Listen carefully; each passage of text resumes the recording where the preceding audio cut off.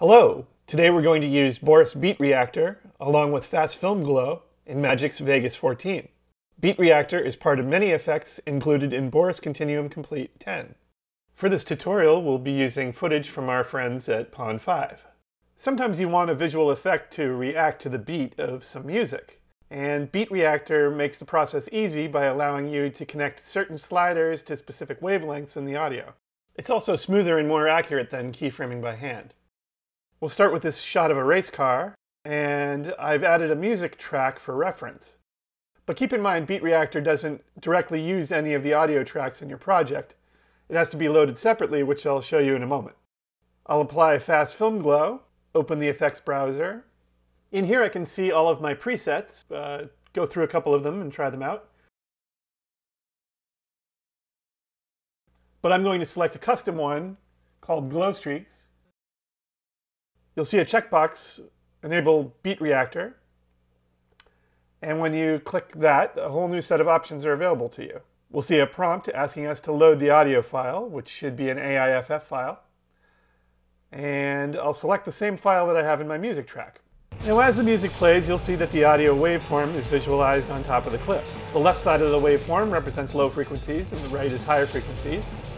And as you watch the waveform, you can get a sense of which color corresponds to what you'd like the slider settings to react to.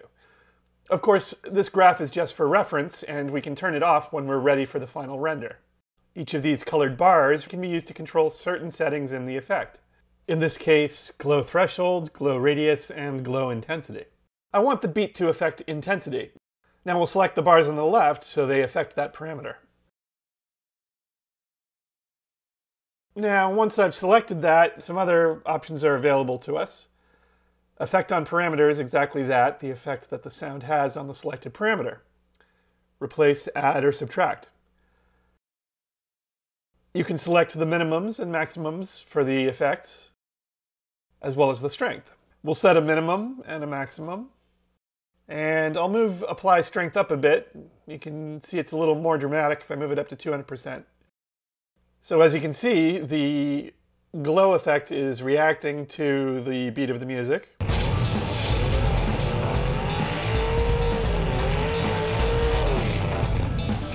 The music wasn't affecting the glow intensity quite the way I wanted, so I'm going to come back here and adjust my selected area a little bit. Hopefully that will, and we'll try this out. I think this should look a little bit better. And I'll be sure to turn off my graph by going back to the Beat Reactor settings. Say no to show graph.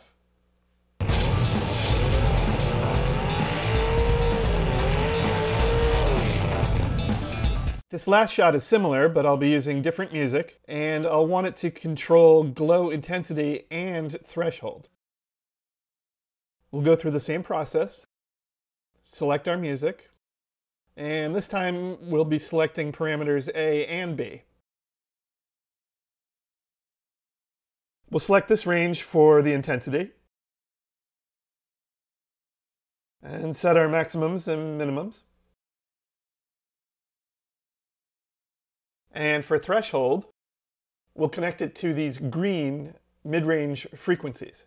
Note that threshold, due to its nature, works a little differently in that the lower value actually gives a stronger effect.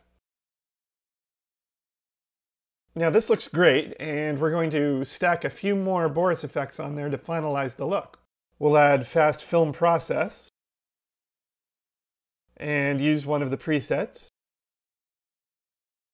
I think I'll use light misting. And then we'll add a vignette and adjust it a little bit. And now we'll make an adjustment layer to affect the whole clip with its stacked on effects. And we'll add Boris Magic Sharp.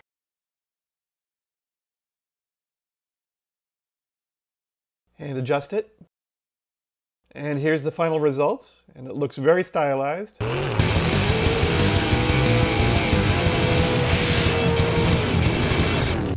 I hope you enjoyed this tutorial, and don't forget Boris Continuum Complete is also available for Premiere, After Effects, Media Composer, Final Cut Pro X, Motion, Resolve, Fusion, Nuke, and Catalyst. This is Nathan Ryan signing off.